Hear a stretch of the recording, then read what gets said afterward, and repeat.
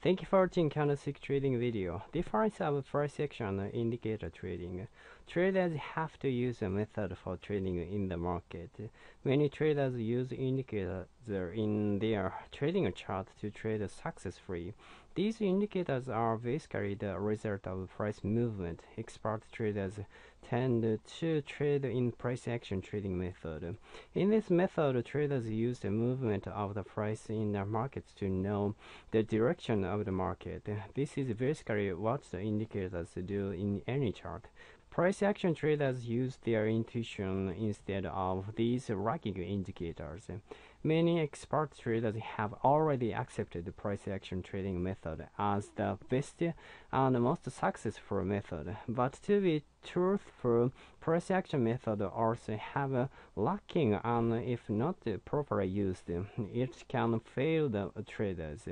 Price action method needs deep and careful observation of the market trends and result, but the market can change at any minute and make a completely different result from the previous result.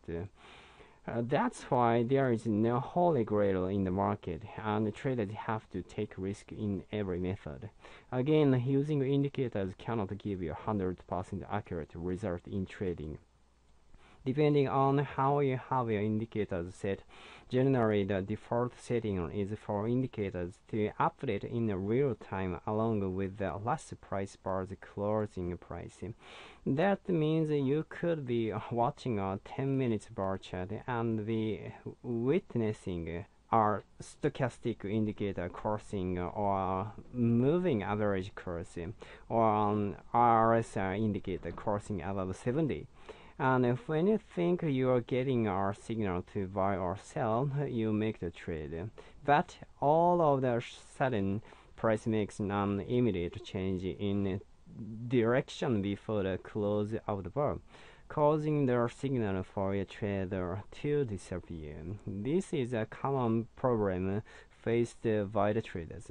The market is uncertain, and so are its results. Thank you.